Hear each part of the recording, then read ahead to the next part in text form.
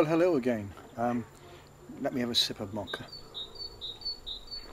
And welcome to this very wonderful lockdown Sunday morning on the 5th of April 2020. I'm very lucky because I've got a garden I can sit in, but I do sympathise with those of you who are watching who are maybe confined at home or into a flat or other situation. The other day I thought it would be nice to see what goes on in the garden. Now this garden is actually situated about what have I got, 120 metres from the actual house, so there's no way you can see it from the house. But what I did was this, and that was ordered a V380 IP camera off Amazon, and I fixed it onto the side of the fence. So that I could see everything that's going on from the comfort of the house. Now during the day when you're up here you don't see an awful lot because things stay away. You might see the odd bird, but at night, well, that's a different matter. So this video is not going to be about tech, it's not going to be about books, it's going to be about the wildlife that occurs at night and during the day when we're absent in the garden. And I just wanted to share some of the things with you. There's going to be a fox, we have a regular visit from a badger, a number of squirrels come to visit apart from the birds, and the odd domestic cat. So that's the kind of things that's going to be in the video.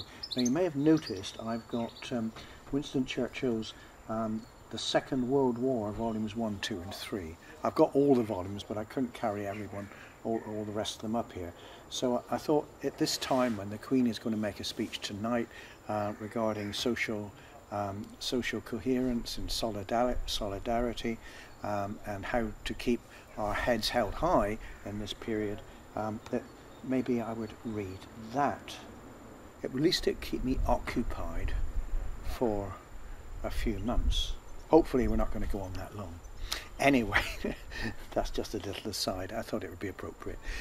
So let's get on and look at the video, and we'll have a look at some of the activities that occur in the garden. I'm going to have another sip of coffee, and I want you to enjoy.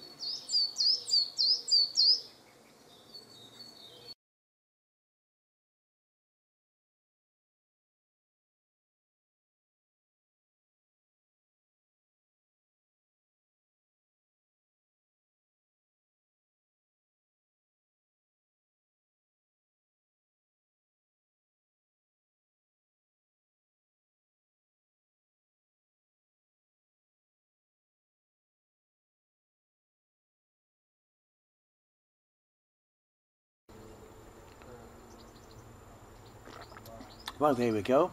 That's the video. Thank you for watching. Quite an interesting range of wildlife activity takes place, doesn't it, at night? Haven't seen any hedgehogs.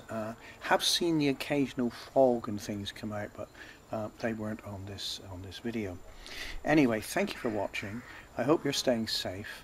You notice I've replaced Winston Churchill's books with Gibbons, Edward Gibbons' The History of the Decline and Fall of the Roman Empire, volumes 1, 2, 3 and 4. I have volumes 5, 6, 7 and 8, but again couldn't carry them all up here. I don't know whether the decline and fall of the Roman Empire is quite appropriate. Maybe we should have stuck to Churchill's Second World War.